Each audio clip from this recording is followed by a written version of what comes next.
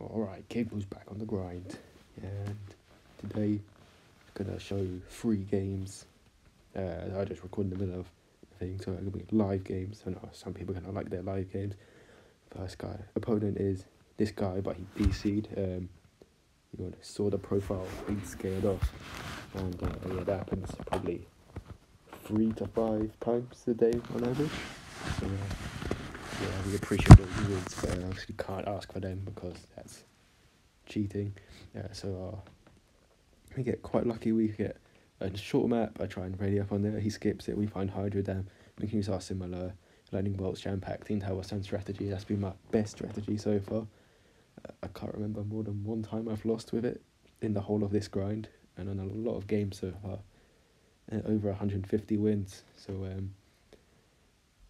yeah, it's been really strong for me, and yeah, so it was a big part of my 24 win streak, which I think a 24 win streak in Warpit by itself is like alright, but the fact that I've done it while grinding with just aggressive, speedy stuff means that it was done in like an hour and a half, and yeah, I didn't even really realise until I checked back, and it's like, oh, I think maybe I've got maybe like 8 to 9 games, and it's like 19 games in a row. It's like, oh, damn.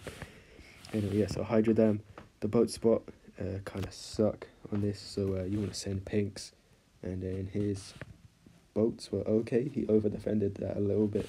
I think it's best, unless they have salted wounds, which is why I drag the lightning in case they use a salted. I'm going to use that lightning straight away to try and prevent any leaks. And he sells his boat to go for a farm, send more pinks again, and then into black, sent a couple too many pinks, so the blacks were sent a bit later.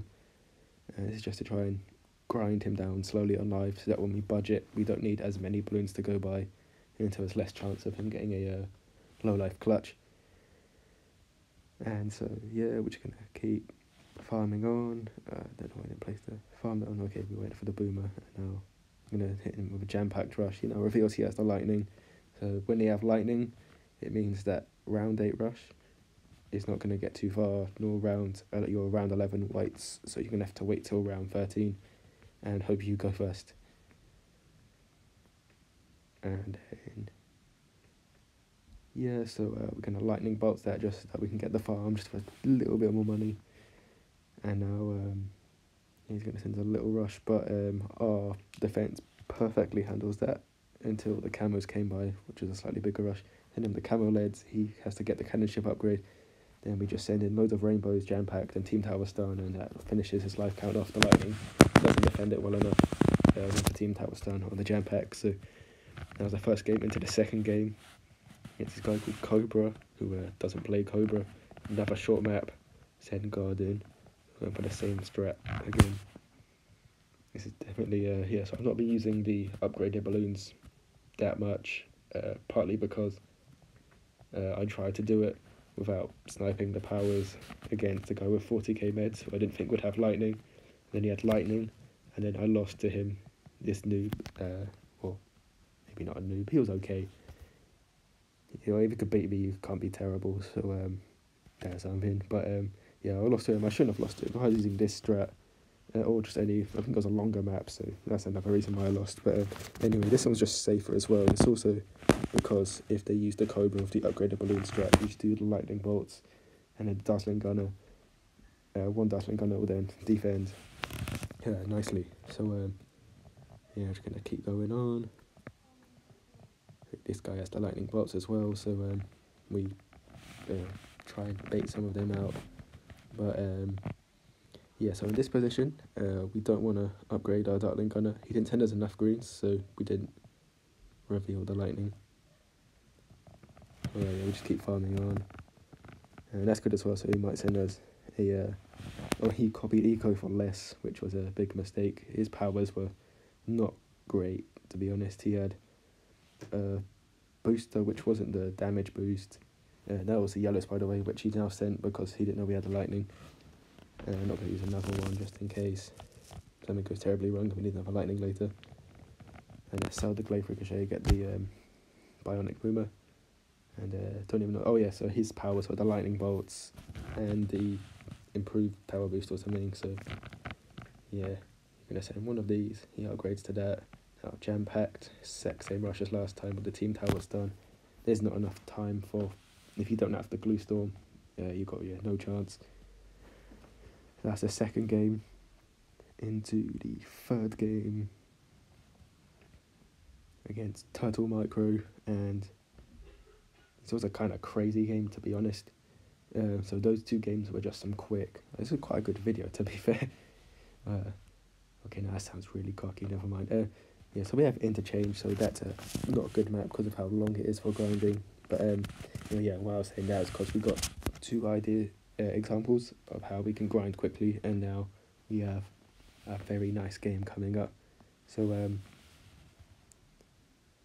yeah, I'll probably just do this where I just take 3 random games for the middle of the day, not do the exact grinding grids until next Wednesday or afterwards, just because I like to, unless I'll probably change my mind, who knows.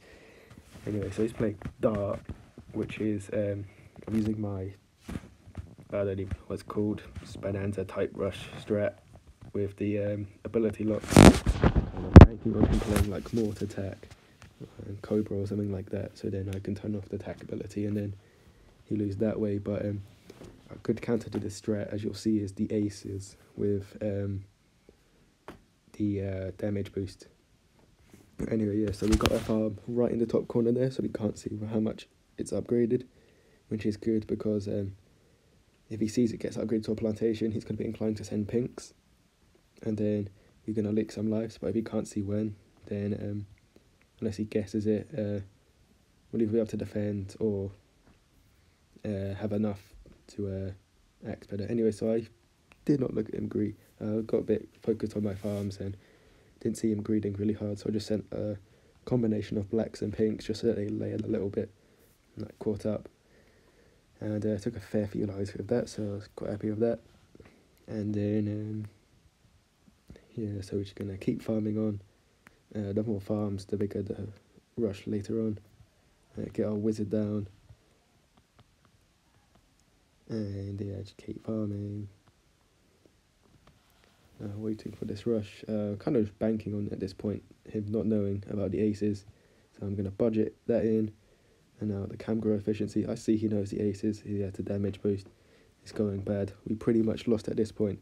Then he decides to quick shot. We used Maelstrom twice. We sell that. We get 2 fire wizards and he all outed us. So from literally an impossible way of losing, he managed to lose. So thanks to Turtle Micro for choking really badly to us. He facepalmed himself. I said thanks because he gave us that one. So yeah, this is the leaderboard so far. We get behind Chest 11 Gang by a small amount. I'd say it's kind of split into a top 2, but it's a bit too early to call, I'd say. And then we're also doing really well on Prestige for having low minuses before this, and who knows, maybe I'll have to not try to Spire and go for a top 3 Prestige maybe, who knows, but we'll see that. I'll decide that after Friday's grind. So yeah, that was the video today. Hope if you like it, please subscribe, and then yeah, see you later.